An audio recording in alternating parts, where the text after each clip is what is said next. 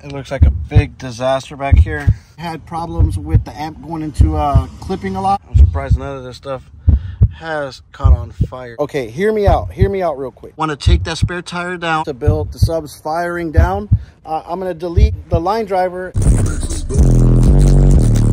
This is what happens after your amp goes into clipping mode and then it goes into protect.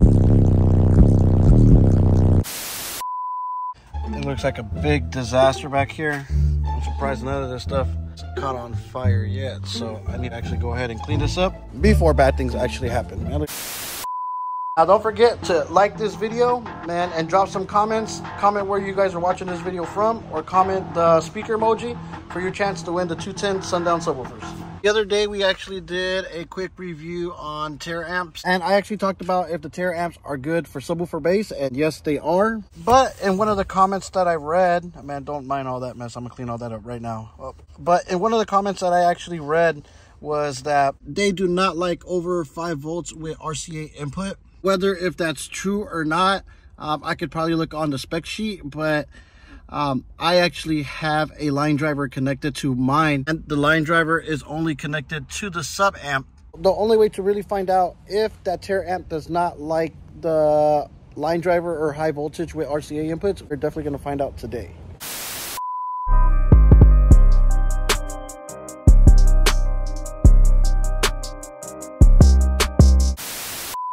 Remember, previously I actually had problems with the amp going into clipping a lot, and it would go into protect, and then the amp would just shut itself off. Under this panel with the mids and highs is my batteries, and I actually did have corrosion on one of the terminals, and I actually went ahead, cleaned it with the wire brush, got new washers, got a new bolt, and now it's actually making solid metal to metal contact. So with the combination of myself turning my sub volume up high and just being a typical bass head, you know, I'll throw in my amp into clipping mode and it'll go into protect, and then I have to shut everything down, turn everything back up, and just back down or go a little bit easy on my sub volume so I don't go into clipping mode again. That is a complete mess right now, but I'm gonna clean it up right now.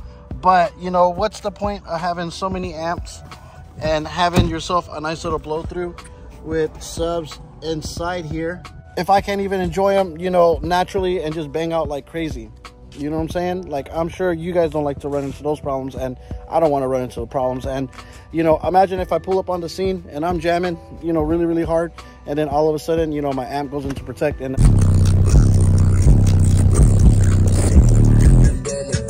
you know, the bass is all gone and all you just hear is mids and highs. Now, my Terra amps right now, let's see how high it's set up. Let's see. That's not good. My Terra amps is probably only halfway up, if you guys can see right there. That's really, really bad. That's why I like my camera instead of my phone. But, you know, my level is actually halfway up. If I actually were to disconnect this guy out, I would probably have to at least pump this guy up just a tad bit more, just to get the same, you know, bass volume out that I would get, you know, with this guy. But if I go ahead and take this guy out and pump that up, now I'm going to be working my amp more than what it's actually doing right now. You see what I'm saying? But, you know, and doesn't hurt anything to try it out. Maybe it is, you know, reading a lot of voltage through RCA and it's causing it to go more into a clip, to where we can just turn it up a little bit, and just bring the gain up just to where it starts blinking the clip, to the point where it doesn't go into protect. You see what I'm saying?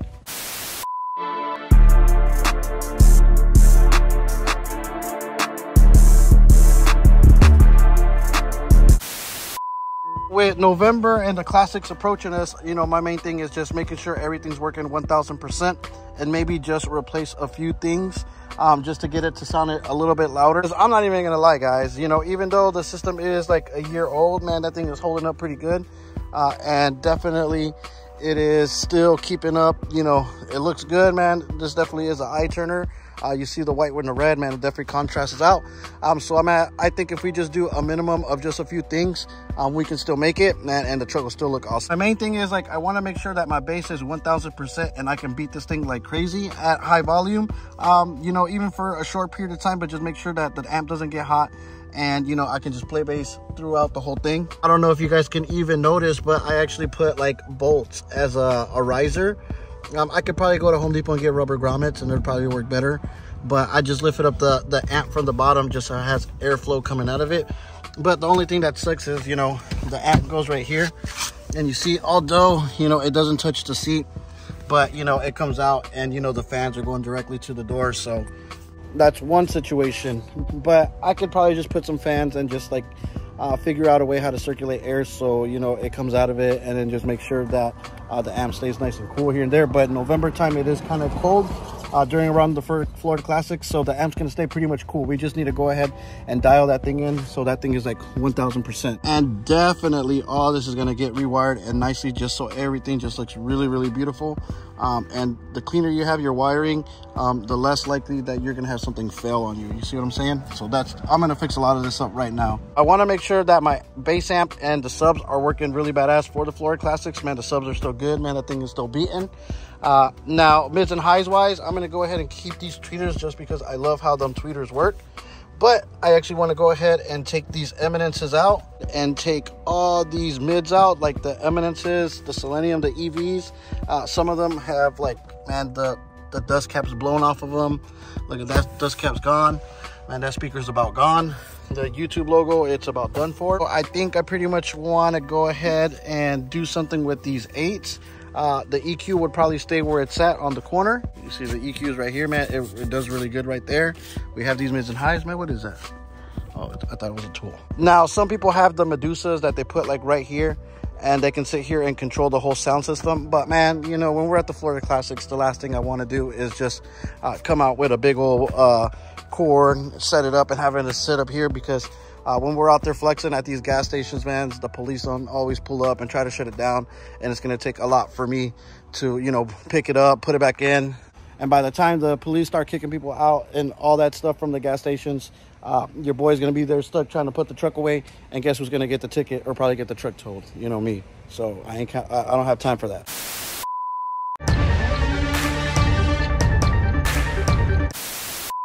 And with us testing speakers right next to each other, horns next to each other, tweeters next to each other, amps, all that stuff, we are going to be able to do some massive upgrades that are going to turn this stunt wall into a crazy beast and take this Silverado build to the next level. Let me share you a few things that I'm going to do that's going to change the truck for the best. I am pretty much convinced from all the testing with all the other horns, doing this one compared to the other bigger horn and other brands, this one right here, guys, is definitely the one. The driver alone, man, this is a big boy, so I can actually consider this a big dog horn. So my plan is to go ahead and I want to build a tailgate piece right here.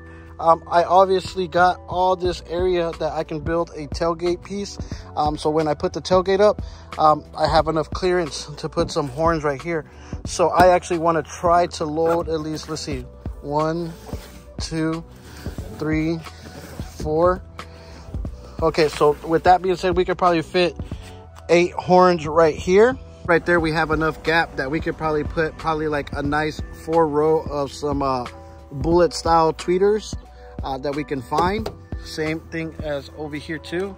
We have enough space that we could probably put some tweeters, and then from inside to inside, man, we can load this guy up with 8 horns, wrap it in the red, and just, you know, put some nice angles on them, and that's actually gonna wake up the system like crazy back here. Now, I was thinking about taking these lids off and then loading them up with a horn here and a horn here and a horn there, but I think what I'm actually gonna end up doing is just I'm gonna redo these side panels right here, and then probably do a 10 if I could fit a 10, or 8, leave the 8, keep the JBL tweeter, and then put a horn right here. You see what I'm saying? Just so when you're standing on this side of the truck, it's talking and it's loud. You see what I'm saying? So same thing on the other side.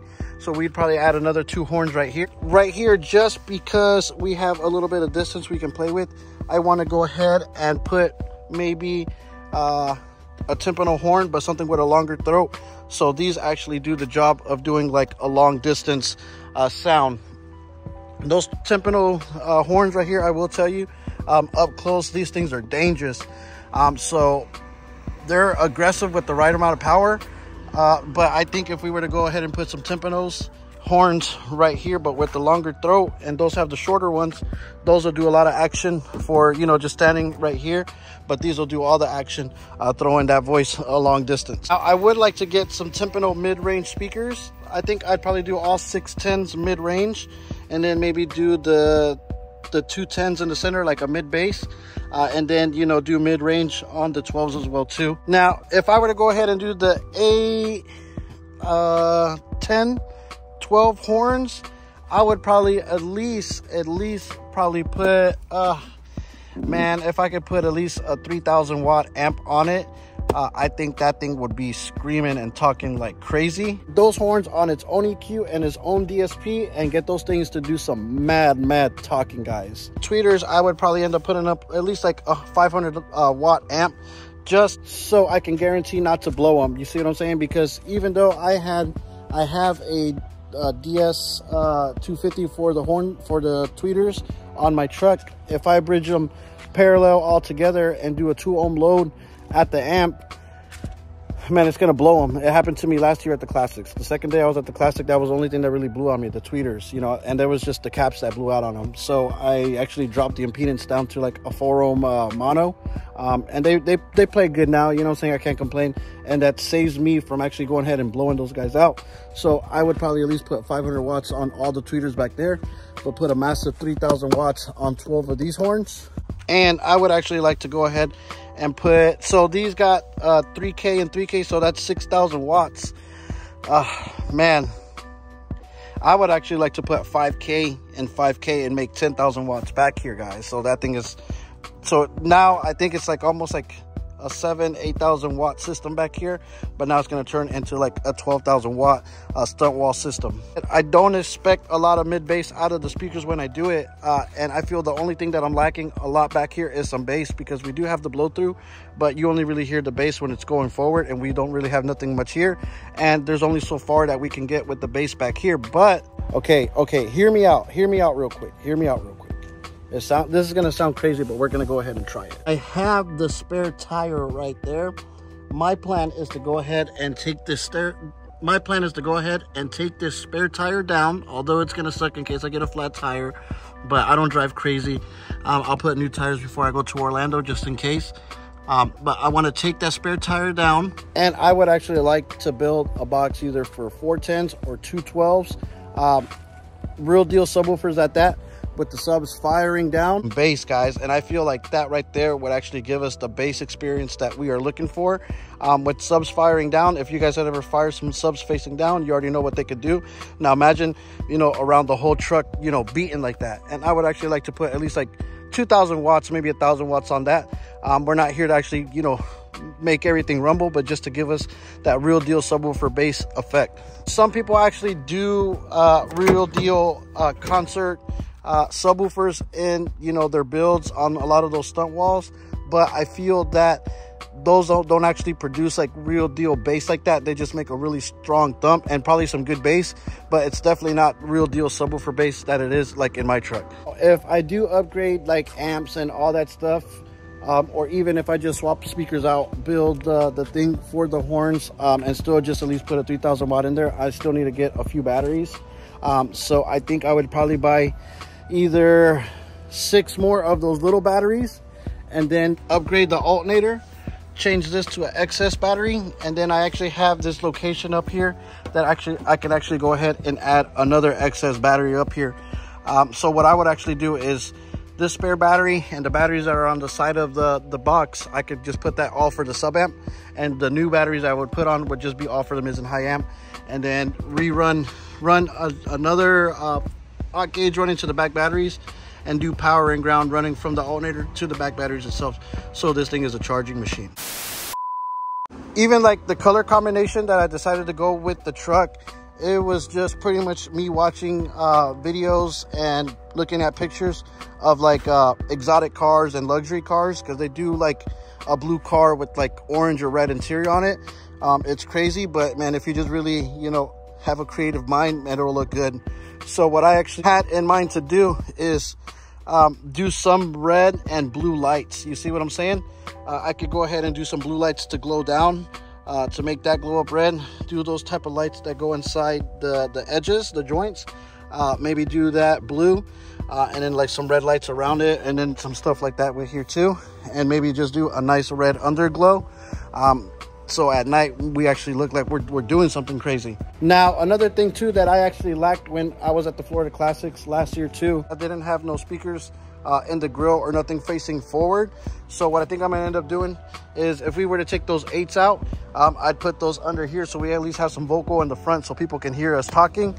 Or, you know, which I probably will not do, but I could actually do like a headliner power panel, and put like probably like 4 8s and 2 tweeters or horns back there just to give us the extra vocal when we're driving down the road. But that would just, I feel like that would just take so much time and add a lot more stress on getting the truck done versus just building one panel and then rewiring some stuff up, adding some batteries, and, you know, etc., etc. You know, last year we actually man, we did a full-blown system, installing and everything within a week. And listen guys, like, you guys don't know how stressful that was.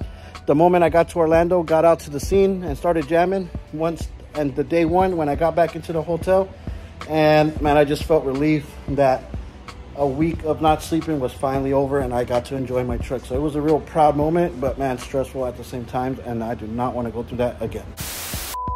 Let me hook up the subs back to that Terra amps. I'm gonna delete the line driver, and then I'm gonna turn the camera back on so we can hear what it sounds like. Right, minus the dirt, man, I cleaned it up pretty good. So I actually deleted the line driver. I actually deleted the epicenter as well too. So now it's basically EQ, and I actually connected to the sub out on my PRV crossover.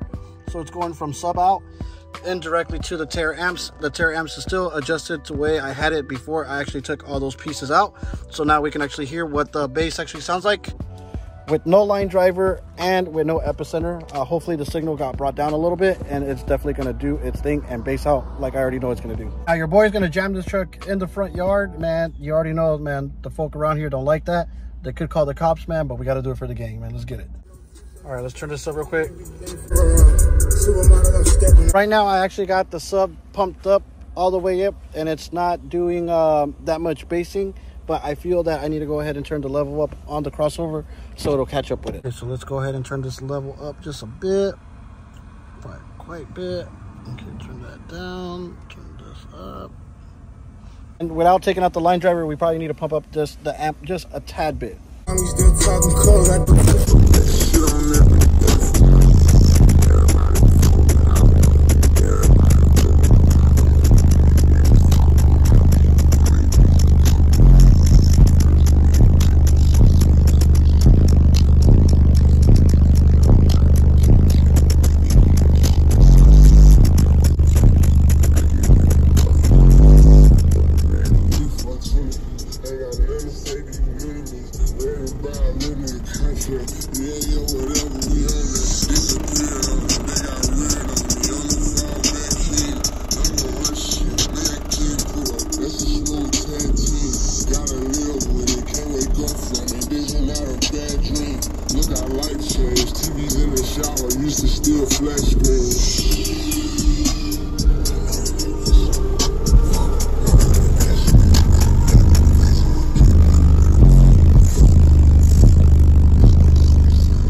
Let's play something a little bit more deeper.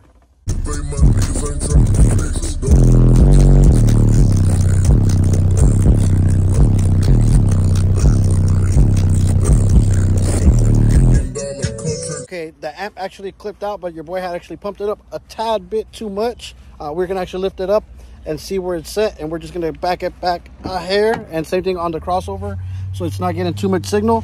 And I think that thing is set perfect. Man, that money back yo was just beating way too much. But look, this is what happens after your amp goes into clipping mode, and then it goes into protect. Okay, so the amp is pretty much at like halfway.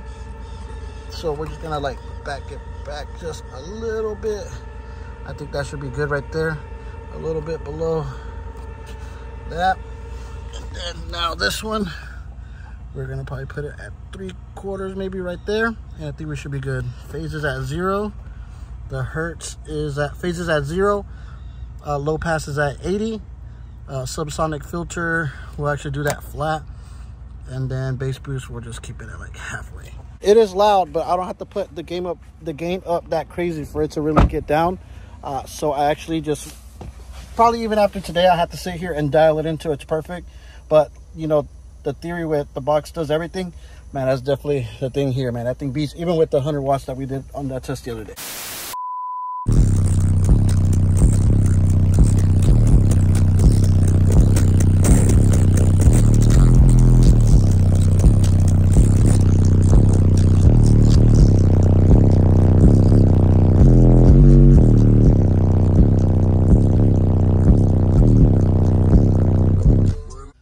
That is definitely enough before they actually call them folk out on me and they come and knocking on the door again. But man, I feel that the bass, with changing out those RCAs and eliminating all those crossovers, man, that thing is ridiculous, guys, ridiculous. The bass, I feel it solid. It just clipped out on me because I actually did pump up the gains, and I probably don't have the battery power to like really keep up with it at that volume of the gains.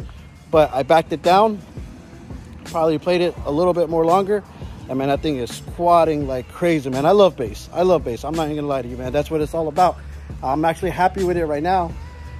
So I'm probably gonna play with it for a few days, not like that, and then see what it does. And the only thing that I would actually like to connect back up, it is the bass doubler, like the Epicenter, just because I do listen to some songs that I need some extra bass, and your boy wants to have that option to hit that knob, and then we can listen to like some George Michael or some stuff like that and bass out like crazy. I hope you guys enjoyed today's video, man. If you guys are watching this on Sunday, which you probably are, early morning, man, hope you guys have a blessed, fun day with your family, and I will catch you guys on the next one. So real quick, we're only dropping videos Sunday, Wednesday, and Fridays from now on, guys. You know what I'm saying?